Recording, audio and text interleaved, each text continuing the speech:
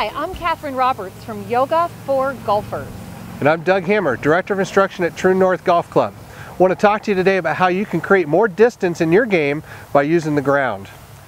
Katherine, another common thing that I see in the golf swing is people get stuck on the outside of the right foot and they can't use the ground properly to push off of and help them create power in the golf swing. Makes sense. A lot of times in the backswing they'll really slide to the right, they'll get to the outside of the foot, and consequently they can never get going back forward. So a common drill that I do is I stick a head cover on the outside of the right foot, or a back foot for any golfer, and help them feel like their weight is staying on the inside of that foot. So is there anything else? It gives them a frame of reference of something to push against? Correct. Yeah. And that's what would initiate the downswing, is pushing off of that back foot to go forward. That's a great drill, I love it.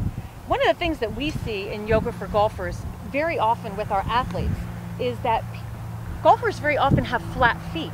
So what does that mean? That means that not only has the arch fallen, but there's typically an eversion, right? So the whole foot rolls in. It would be impossible to create that motion that you just talked about when everything is collapsed. Yes, right? Absolutely. So I want to just show you two exercises that you can do to even just bring some awareness, motion, flexibility and strength to the feet and the arches. And even if you have flat feet, trust me, you can work on this, okay? Good. The first thing would be to just stand with your feet right underneath your hips, okay? So not too wide, just about here. And with the club as support, simply rise up as high as you can onto your feet and then let the heels come down.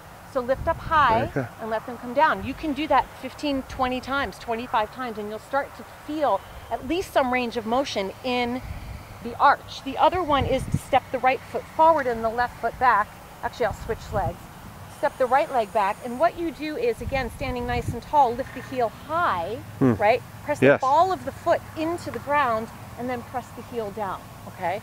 So you can practice both of these drills, and you'll start to get more range of motion in your feet, which will help you to be able to execute that leverage from the ground. Excellent, excellent.